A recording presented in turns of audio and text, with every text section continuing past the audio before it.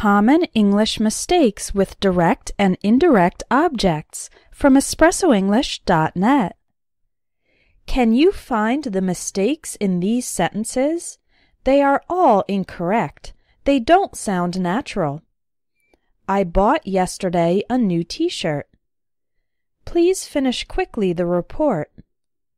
I'll put on the table the dishes. What's wrong with these sentences? Well, each sentence has a verb, bought, finish, and put. And each sentence also has a direct object. A direct object is the object that is acted upon by the verb. So, the direct object in the first sentence is a new t-shirt. In the second sentence, the direct object is the report. And in the third sentence, the direct object is the dishes. But it doesn't sound natural when we have a word in the middle between the verb and its direct object, and that's why these sentences sound strange. Here's the correct way to say them. I bought a new t-shirt yesterday. You can see that the direct object, a new t-shirt, immediately follows the verb, bought. Please finish the report quickly. I'll put the dishes on the table.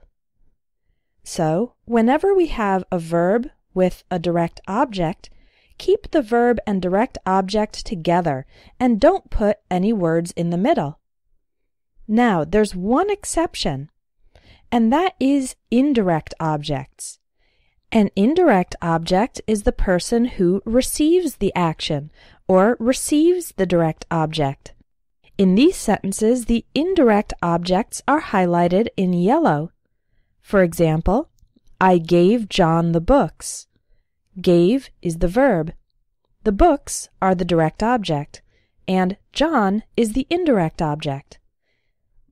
Please send me the report. Send is the verb.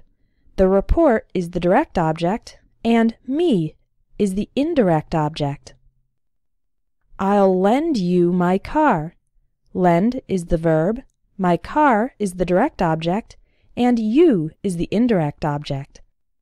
So it's okay to have an indirect object in the middle, between the verb and the direct object. But here's one more mistake. Sometimes students say, I gave to John the books. Please send to me the report. I'll lend to you my car. These sentences are also incorrect. If you want to use the word to, then you should put the indirect object at the end of the sentence. For example, I gave the books to John. Please send the report to me. I'll lend my car to you. These sentences are the same as when we have the indirect object in the middle. So, I gave the books to John is exactly the same as I gave John the books. Both versions are correct. So let's review. When a verb has a direct object, keep the direct object immediately after the verb. For example, please finish the report quickly. It is possible for an indirect object to come in the middle. For example, please send me the report. The indirect object can also be at the end with to. For example, please send the report to me. But you can't put it in the middle with to. Don't say, please send to me the report. That's not correct. We often put the indirect object at the end of the sentence with to if the indirect object is a long phrase. For example, please send the report to the managing editor of the newspaper. The managing editor of the newspaper is quite a long phrase, so it's best to put it at the end of the sentence after to and not in the middle between the verb and the direct object.